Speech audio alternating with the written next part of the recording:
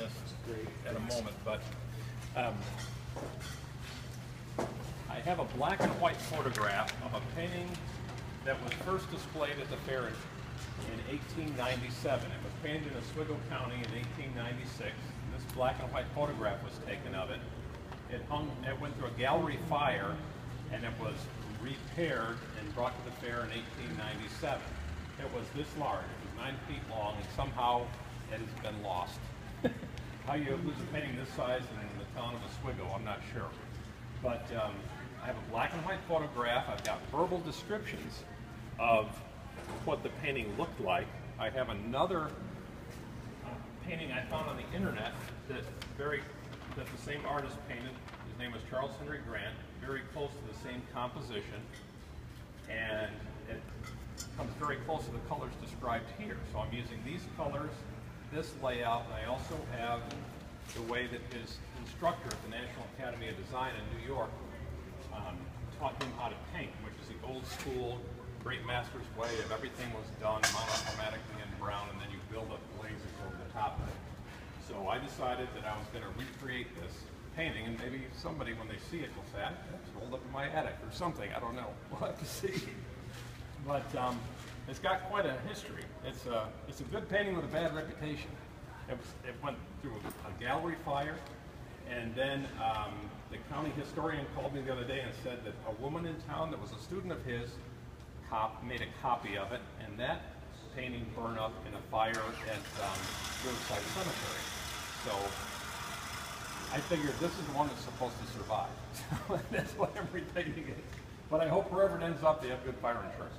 But I've been working on it for about a month now. I've been painting at the H. White Maritime Museum, and Winsor and Newton donated all the paints and the brushes because his instructor at the National Academy of Design said that Winsor Newton was his favorite type of paint. So I'm about halfway through. Halfway through? Yeah, I'm about halfway done with it. This section in here is pretty much completed.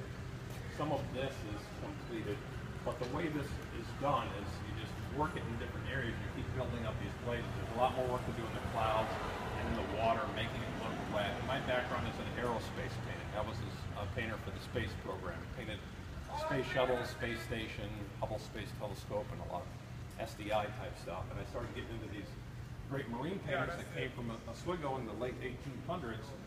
And surprisingly enough, their careers and my career were very similar. They were painting, we think of them as painting these old ships, but they created they were painting the latest ships of their time. This guy moved out to San Francisco in 1907, and he painted Teddy Roosevelt's Great White Fleet and entered the Golden Gate. He traveled with the Navy to Australia. He painted the Arizona battleship. So he went on to paint battleships, painted great paintings of battleships.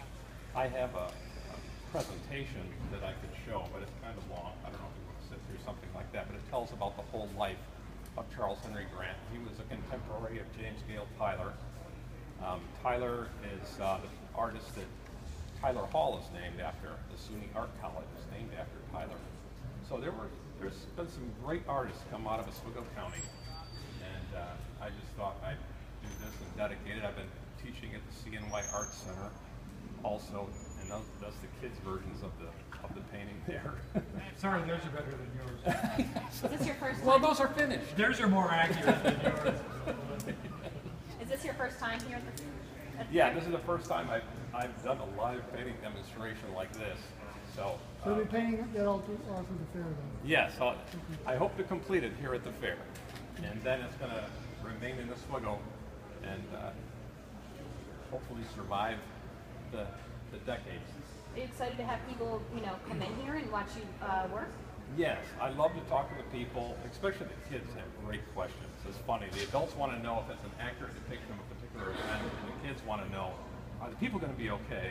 I say, well, you got to kind of decide that for yourself. Is the ship going to survive here, and what's going to happen? So it's a typical romantic realist painting of that time, which was kind of a man against nature type of thing. And these guys were great at painting water, and that's one of the things I want to do is get better at painting water, because I'm going to go on to paint more aerospace work, and the newest space vehicle splashes down like Apollo capsule. So that's the next painting I'm going to do. I'm going to do a big painting of the Orion spacecraft.